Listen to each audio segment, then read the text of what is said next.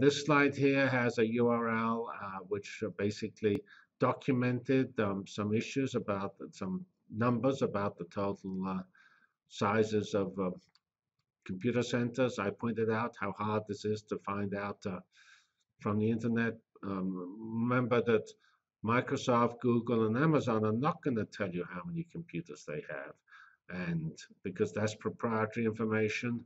So what you have to do is to sort of indirectly find out.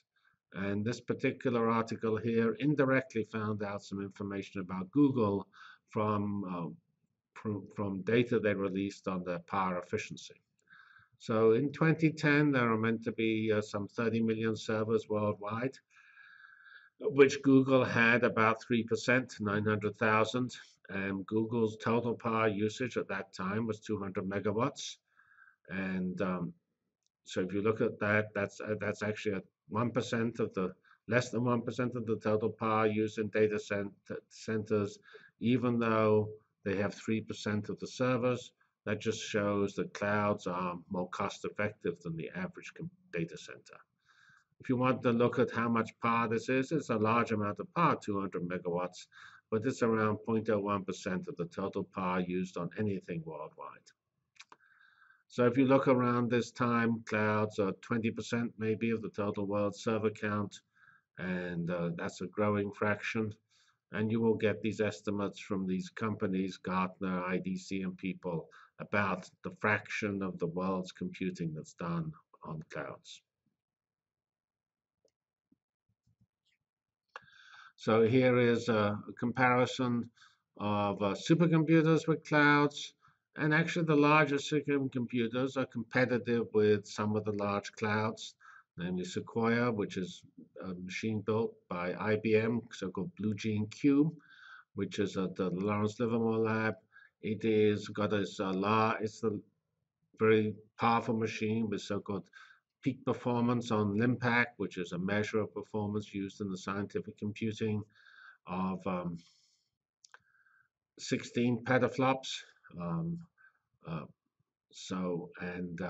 it has 98,000 chips, each with 16 cores, and so that's 1.6 million processor cores, and it uses around 8 megawatts of power.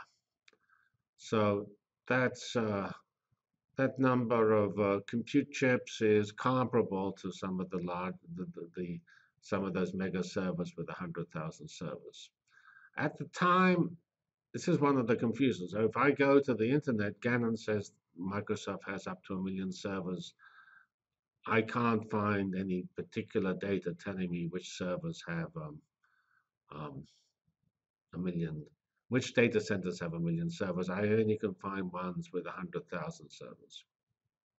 So anyway, if we look at this comparison between supercomputing and clouds, the largest supercomputer has a performance which is 1 to 2% of the total cloud computing system, and Google has got a total computing power which is factors of 10 or probably more greater than these supercomputers.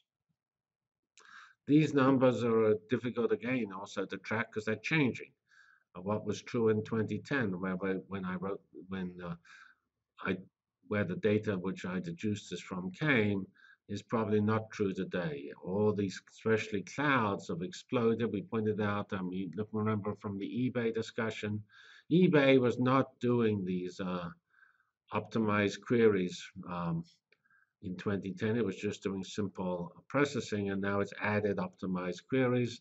A lot of the developments in the cloud area have just happened over the last 3 years, and there's been therefore an explosion of use and an explosion in the size of clouds. And quite where we are today, I do not know. Maybe somebody can find a better reference on the internet. So if you are, this class will look at clouds in more detail later on. Here, that is just a summary of some of the features of clouds. One of the important feature, which some people, there's a famous report from Berkeley which pointed out, which summarized clouds, and it stressed the fact that clouds were elastic as an important feature. By elastic, it means that you can go to Amazon And if you want 1,000 computers, you buy 1,000 computers by the hour. If you want one computer, you just buy one computer. So the interesting point about that is this is computing on demand. That's why people think of the clouds as similar to, electrical grids and things like that.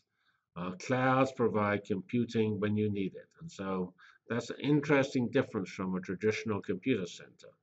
When your university or department buys a computer, you buy a certain number of computers, and you have that number of computers. You don't get more computers when you need them.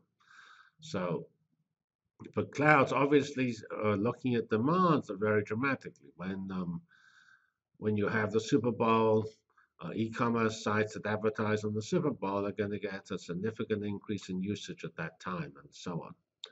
Or when you have an Olympic site, that Olympic site wants a lot of computers while the Olympics are ongoing, but it doesn't want a lot of computers when the Olympics are finished. So elastic service is pretty interesting, pretty important. Um, if you look at supercomputers, they're optimized for having wonderful network communication between the nodes of the supercomputer because they want to do parallel computing that requires that. Clouds tend to be optimized in a different way. They're optimized to have good network access to the nodes of the cloud because so much of the cloud work is users accessing services, users, where those users could either be people or sensors. Remember, we have the 24 billion Internet of Things. Those sensors will want to access the cloud. So good network access to clouds is extremely important. Um, Another obvious feature is we're pooling resources, namely cloud centers. Clouds actually have, you could say, a couple of different implementations, so-called private clouds, where you have your own cloud, but the most prominent clouds are possibly the public clouds like Amazon, Azure, and Google Compute Engine, where you pool resources, you make them available, you share them, and that's actually one way you can get particularly effective elastic response, because when one person is not using it, somebody else can. So that's a traditional shared computer facility. You have pretty flexible resource allocation. You can get the machines you want of a particular type with a particular memory. And whatever you do, everything is measured.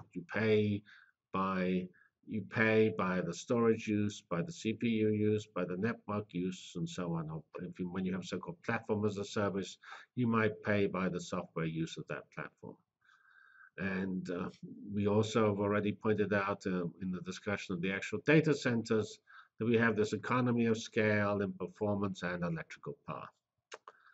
Another interesting feature of clouds is that they've generated a whole new raft of software, which is sometimes called platform as a service. So clouds have these two features. Infrastructure as a service is you go and just buy a computer. Then that computer runs probably Linux or Windows, and then you take that computer and add your software. So that's so-called infrastructure as a service. Another important concept is platform as a service, which is a value added to infrastructure as a service with a rich software environment. And that differs somewhat between the different clouds. Google has a somewhat different one from Azure, which is somewhat different from Amazon. And they all actually tend to share some ideas, such as MapReduce, and the storage ideas, such as NoSQL, which stands for not only SQL, which is technologies like Bigtable or HBase, which have been specially designed for big data. And these new programming models were effectively developed somewhat academically, but mainly probably commercially, to solve these giant cloud applications such as information retrieval, e-commerce, and social networking sites.